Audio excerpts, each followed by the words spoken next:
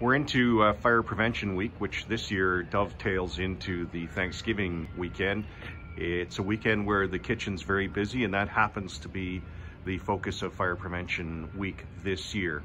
What are some of the potential hazards there? Well, yeah, the Fire Prevention Week this year is dedicated to kitchen fire safety.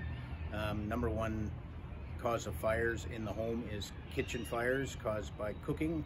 And with Thanksgiving coming, the tips we give you any day of the week, but this coming weekend is, don't leave your food unattended. Go to in another room. Don't sit on your electronics and not pay attention. If you're cooking and frying, be aware of that hazard. And should you have a fire, you take a lid and slide it across the top of the pot or pan to smother the fire.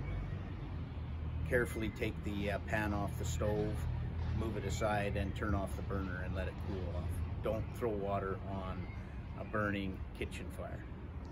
Yes, that's very good. What else was I going to ask there? I think that's probably, oh, I know what it was. So when people are doing yard cleanup, especially if they're in, say, a forest interface area, now might be the time to make sure you take care of some of those needles and the leaves and that kind of thing that potentially could spread a fire to your property. Yeah, potentially, like with, any time of the year is a good time to take care of your property, but yeah, if we're gonna clean up in the fall, absolutely, let's get rid of the pine needles and dry leaves and some of the dead underbrush and get them hauled off your property. Fire smart your property is good at any time of year, but certainly in the fall we're going to be out there doing a little more yard work, so take that opportunity to fire smart your property. And you're also doing, under the Fire Smart program, I understand you're doing some contract work along Tronson and East Side Road to remove some of the fuel there, or coming up this fall?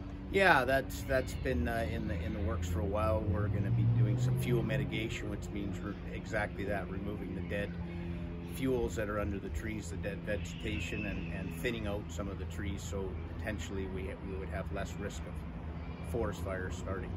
The concern on East Side, I guess, is that they can fall across the road if they're big enough trees. Is that kind of... Well, the East Side Road is, yes, there's the potential for that, but East Side Road has heavy fuels. They're very dry fuels. They're south-facing, so it makes it more prone to erratic fire behavior should we have a wildfire. So that's an area of great concern to us to mitigate that as soon as we can.